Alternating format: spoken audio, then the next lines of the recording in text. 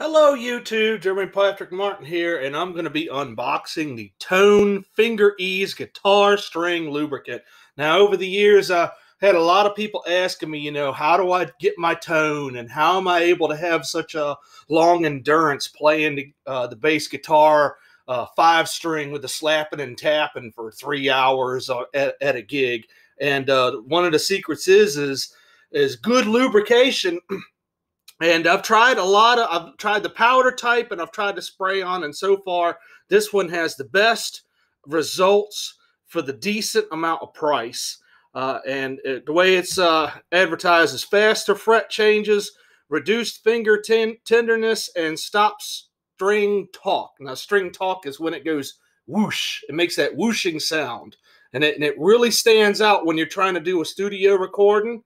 So I use this for all of my string instruments, and if I'm doing the demo recording or engineering a demo track, I make sure that all the other stringed instruments have this on there, so it reduces that. That's just one less noise to have to work out at the end of the when it comes to editing time. And I follow the instructions on the back, but I do an extra step. I spray down the strings really good, and then I get something like this, some kind of nice towel, and I just scrub it all into the strings from top to bottom, the entire strings down really good.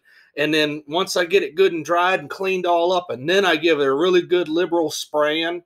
All the strings on the front, on the fingerboard, I get the entire fingerboard, and then I do the back of the fingerboard.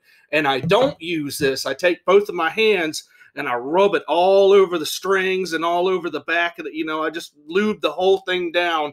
And that's how I don't tear my hands up so much when I'm playing. And of course, if you're playing slap and tap or any kind of stringed instruments, you're going to need to build those calluses up anyways. But this helps. It helps a lot. And my brothers and sisters, if y'all are thinking about getting into maybe playing acoustic guitar or something like that, this is perfect for the acoustic guitar, especially if you're first starting out and them strings are going to feel really terrible on your fingers. And if you got some of this on your board, on your neck, it'll make learning a lot easier. My brothers and sisters, play on, enjoy that stuff.